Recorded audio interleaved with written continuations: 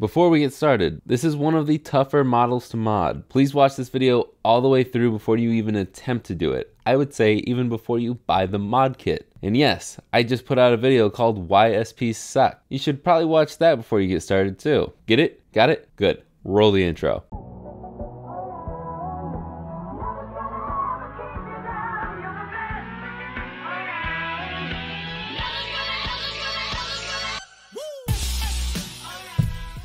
Thank you to Extremate for sending this out. They've actually sent out a couple other ones. They also sent out the Game Boy Advance shell for that in-depth tutorial. After that experience, I'm going to do it a little bit differently this time. I also have a generic IPS cut shell that I'm going to do alongside of this. This guy is still going to be the main focus, but I do want to show off the key differences between these two. It comes with the shell. Key thing number one, this guy has all the pieces included, but you're going to have to put in everything yourself. This guy has all the buttons and membranes and has this thing here to keep all the buttons from falling out. It also has the LED diffuser thing. This doesn't have any of that installed. This one also comes with the LNR and the power switch and the shielding here. This comes with all of that. Again, it's just not installed, so we'll have to do that ourselves. Comes with everything, including screws and the screwdrivers that you will need to complete this mod. If you are a regular modder, you will have a million of these because a lot of companies will include these screwdrivers or some sort of variation of them. They're not the most comfortable, but if you don't have a tri-wing screwdriver or a small enough Phillips head, then these are really handy. I'm not going to use them though. My normal gag is to yeet them across the room, but the screws are in the same bag. Okay. 6-month warranty. Does not cover deterioration or failure due to normal use, wear, and aging. According to last time, that does cover broken screw posts. That and it arriving broken is really the only thing it seems to cover. So there's that. Let's get started. I buy my mod kits from Retro Game Repair Shop, and I highly recommend you buy from them as well. You can find a link to them in the description as well as a link to Extreme Rate. You can use code JAKE either places to get 10% off of your purchase. And thank you to those guys for sending this stuff out. Really appreciate it. You will only need to solder if you want to adjust the brightness, at least with the mod we're doing today. It's the GBA SP IPS V2. I just use the generic ones because to me they're the easiest to work on. I'll have a direct link to that mod kit down below. But we also have the funny playing one here because that's what Retro Game Repair Shop had in stock at the time. But these ones that don't have the cutouts, and what I mean by that, these guys that have the screw hole cutouts, these guys are way brighter than these. I don't know why. To me, it's a good thing. This has more range than this does. This just doesn't get as bright. We're going to use this on the white one and the black one on the pink one. But before we get too far into any of the mod kit stuff, we have to tear it down. The millionth company I'm going to mention is iFixit. I have no affiliation with them yet, so I'll keep this brief. Their toolkits are awesome. They have all the bits you need, so I use them. They're a lot nicer than the included screwdrivers. If you're getting into modding and you want to do this a lot more, then I highly recommend getting the iFixit Protect Toolkit. I'll also link that down below, but I don't have a code for that one because, again, I'm not affiliated with them. But the first screw is this battery cover right here. It's one little Phillips head. I think it's technically JIS, and you should use the JIS screw bit. If all you have is Phillips, be very careful. And this little tab right here, you can stick your fingernail under and bring out the battery. Since this is an actual battery instead of AA batteries, on your old console, take a look at the battery, and if it's puffy at all, throw it out. Safely throw it out. But if there is any puff to this battery, toss it and get a new one. I will link one down below. They're just generic batteries, so they could be good, they could be bad. I've had good luck with these ones, but they're probably lying about how long the battery lasts. Keep that in mind. But this one has no signs of damage whatsoever. It honestly looks like brand new. So we're gonna reuse this. Now, flip over to your tri-wing. There are two small tri-wings right here. Same size bit, but they're a little shorter. They're also silver. You can go ahead and take those out. And then there are 4 more right here. Now we can grab it and pull up, and it should come off very easily. And we can just put all of this off to the side. Sometimes the threads for the battery door will come with it. If you need to save it for whatever reason, I just set it off to the side. And same thing with the power switch cover. May come with the bottom half, it may stay with the top half. Then swap back over to your Phillips, but there are 1, 2, 3 Phillips screws right here that we need to take out. And we are going to carefully lift this open like a notepad. We're going to lift it up a little bit, and we're going to fold it back. And from here, we're going to push this latch down, and we're going to do the same thing to the other side. And it should just come out like that. We can set this board off to the side. Do not clean it. I know I've said in the past to spray the stuff with IPA. Do not. Not on the SP. I'll get to that in a moment. Or you can go and watch my Why SP Suck video. But we will need this speaker out of here. The little cloth might come with it, or it might stay in here. I would grab the cloth if I were you. Then this last screw here is sneaky. Well, it's not the last screw, but the last screw in this half of it. It's right underneath the ribbon cable. Fold that down. This screw is a lot longer, so don't put it into the wrong screw hole if you reuse your screws. Now, here's where your buttons will probably fall out. That's okay. We're not going to reuse them. With that last screw gone, we can actually peel this up. Here's one of my frustrations with the SP is you're going to need these hinges. You can buy aftermarket and OEM hinges, but that does add to the cost of your modding, so it's up to you. If you don't need hinges, you can skip ahead. If not, let's take care of these hinges. Open this up, and I would grab some sort of tweezer, something small that you can get underneath these rubber pads. They are stuck on, so it might be a little tough to get them out. It's really not that bad, especially if you're not trying to preserve these. These are in not the greatest condition already, so I'm just gonna jab at them, stick them in, and pull up. Stick them in, and pull. There we go. Just rip them out. There's screws underneath all 5 of these. And now we can swap back to our tri-wing again and unscrew these 5 screws. Now it should already be starting to come off, but we can flip this back down and then the back just comes right off. You can lift up the screen. It should come right out. And here is the next tough part. This is the hinge. I'm going to take my tweezers. You can also take the screwdriver. You're going to want to be careful here. We're going to take this and just push these little tabs in.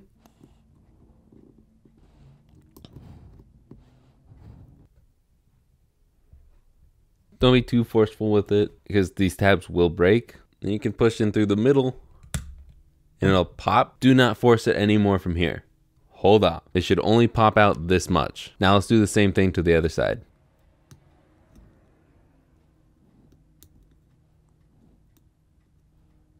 Okay.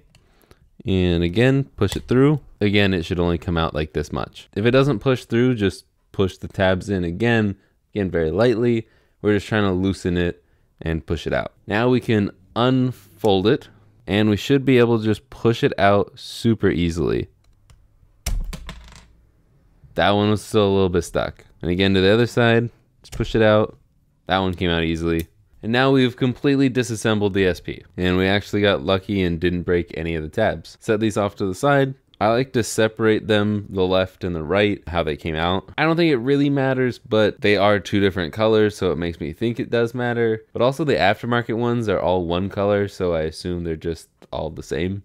I don't know. From here, I like to start with the top half, the screen. So we're gonna lay this down like that. We're gonna go ahead and peel this peel. Normally with mods, you wouldn't peel the screen lens till the end, but you can't really peel it once you've put it in. So plus we don't have to actually adhere the screen lens to the screen. So from here, we'll do the harder part. We're gonna take the cable here. We're gonna set it down like that, line it up, and we're just gonna fold this over and into its connector.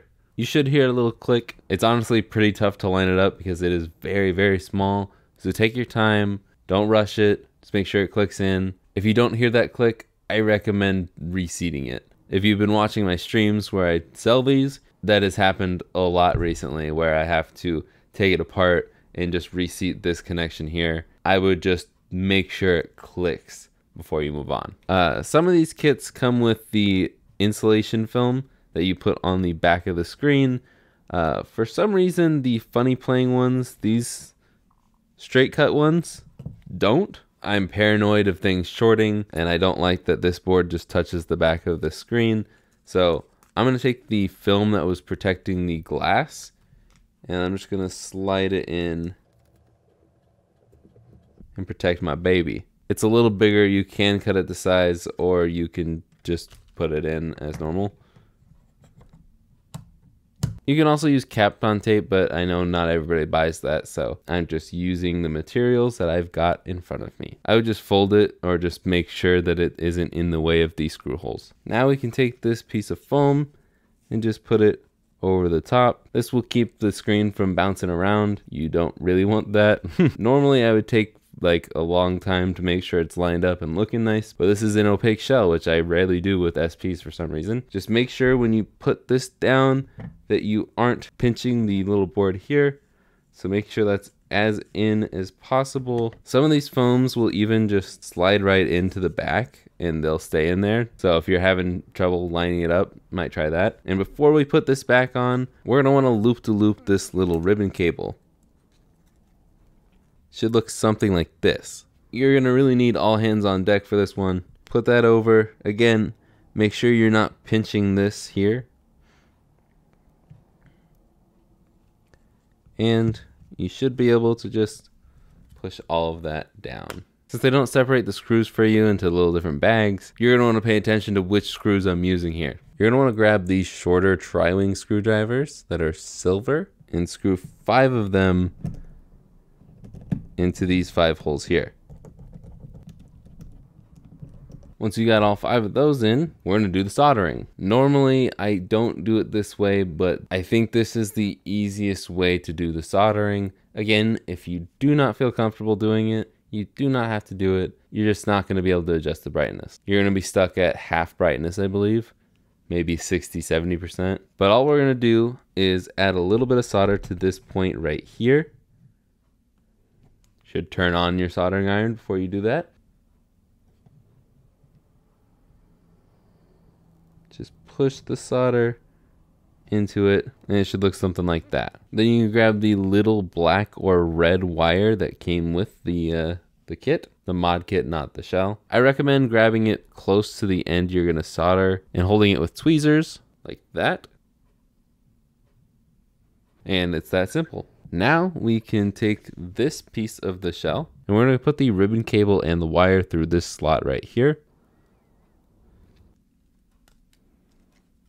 And then line the console up how it normally does. Then it should stick out like this. Now let's go ahead and put the hinges in. We can take off these disgusting things and then slide on the new ones. They only go on one way, so don't force it. These little slots here on the plastic cap, you want those to face the same direction as the charge port and link port, and then just push that in. Not all the way, some of the way. And do the same thing on the other side. And then what you're gonna wanna do, hold it just like I am right now, put a slight bit of pressure on both the hinges, and we're gonna fold it out nice and slowly.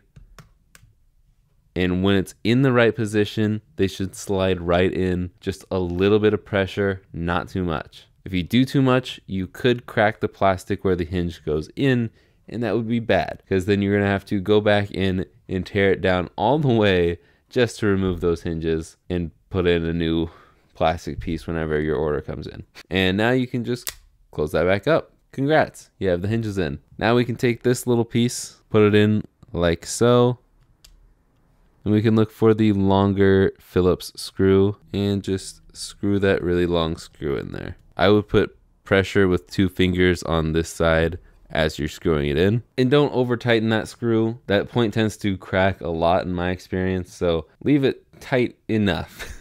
Now is where I open up all the rest of the bags for this. We're gonna put all of the buttons and stuff in. Again, other companies have a lot of the stuff pre-installed, so if you're using a different shell, then you can go ahead and skip ahead. These stickers are very sticky and they cover up the Ziploc part of the bag, so this may happen to you and it sticks to the freaking bag. So I recommend cutting the label or the bag to get in here. Not all the volume slider covers come off, so if it doesn't come off super easily, don't keep yanking on it. You're just gonna break it. but we can do that to this one. So this one's gonna get a white one. Okay, let's put some buttons in. A is on the outside, B is on the inside. I didn't realize that they included one of the cloth things for the speaker. Cool. Again, don't forget this little guy. This does not come pre-installed. We'll set that off to the side and we'll finish off this half. You can put this little guy down like this, and we'll get those other two really long Phillips screws. Then we can get the rod and spring for your L and R buttons. You're gonna want to line the spring up like this, so the bent part lines up with the hole in the button, and then the spring can wrap around the hole in this part. I'd hold it like that, so you can stick the rod in. Then you can stick it in that hole, and make sure that the end of the spring goes in that little notch there. And do the same thing for the other one. There are two different springs, one for L and one for R. Mine has duplicates. I don't know if that's a regular thing or not. Just so you know, if it doesn't line up with one, try a different one. And if you're having trouble getting the spring into that little notch, then you can use tweezers to guide it in. I like to use my fingernails. And then don't forget this little guy too. This is the screw threads for your battery door. Make sure it's nice and flat, like that. Then we can set this back off to the side and do our last bit of soldering. If you don't want to solder, you don't have to, so you can move on along. What we're gonna do first actually is put some solder on the board, which this board already has some solder on it. Solder to, I can never tell if that's a Q or an O. Q1 2B, we'll call it that. Q12B, quarterback 12, Tom Brady, right there. Put some solder on that boy, and that's what we're gonna solder to. I have no idea why there's solder on the one below, so just ignore that. So we're gonna take the wire with our tweezers. We're gonna hold it over that point on the board and solder it right down. Wow, that's actually a lot easier than the method I normally do. Why do I do it that way? This point will be tough though. We have to take this cable, do not overstretch it. I like to hold it with my thumb like this, and slide it in. Then we can lock it in with our thumbnails.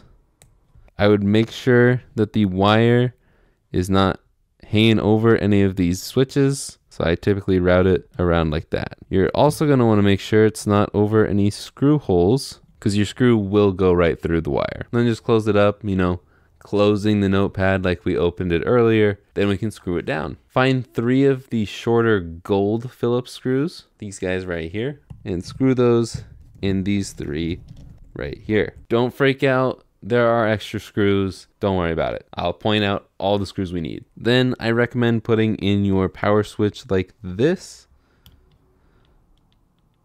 Have the bent part on top. Then also make sure it's lined up with the actual power switch. Put on your volume switch cover if you haven't already. And we can take the bottom half and carefully put it on the top. Everything should be lined up now. We can switch back over to our tri-wing. I'm actually going to take the tweezers to lift up the battery door. Find 2 more of these shorter tri-wing screws that are silver. Screw one of those in the battery hole, and then the other one in the cartridge slot. Again, the shorter silver tri-wing ones. Then we can get the longer gold tri-wing ones, like so, and drop them in these 4 right here. Now we can put our battery back in. Again, if it's bulging, toss it, get a new one, link down below. We can put our battery door in, and then there should be 2 of these included. You only need 1. It's a smaller Phillips screw that only has threads going down half of it. Swap over to the Phillips and screw that down. Then we can flip it over. Now we can make sure everything works.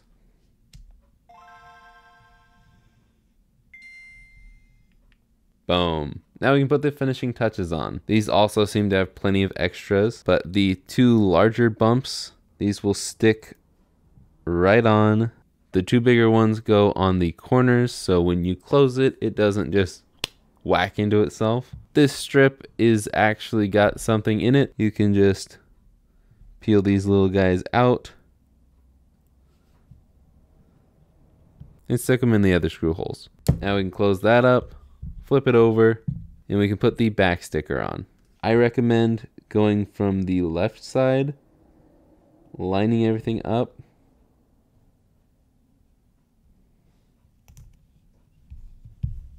and smooth it out just like that. That should be the easiest way to line up that sticker. That is the hardest sticker to put on for I don't know why. And our work is done. I'm going to quickly make sure that all the buttons are working. A, B, right, left, down, up, R, L, start and select. Everything works beautifully. Oh my gosh, this is beautiful. I don't like the SP. I'm sorry. There's a reason why I made the video last week, but man, this looks good. If you want this, this will be up for sale along with the pink one.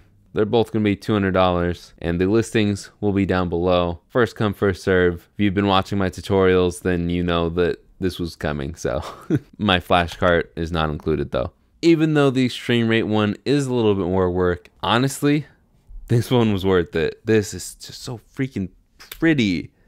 Man, this looks awesome. Check out retroremaster.com if you want one of these. Hopefully you were able to get it if you wanted it. Otherwise, just follow me on Twitter and Instagram. That's where I'll announce my next SP stream. Subscribing is probably the best way to find that out because I always put the thumbnail up for the stream like 12 hours before. Now you know how to build one yourself, so you can stop bugging me. But I will do more in the future, just not as often. But my members and patrons got to see this early, so they got a little head start knowing that this was going to be up for sale and there was going to be a link in the description. So they also get an extra video every month that is exclusive to them. So if you want to support me with your wallets like these lovely folks here, you can hit that join button down below. And, you know, listen to Brittany. So like, subscribe, and I will see you guys in the next one. Later, guys.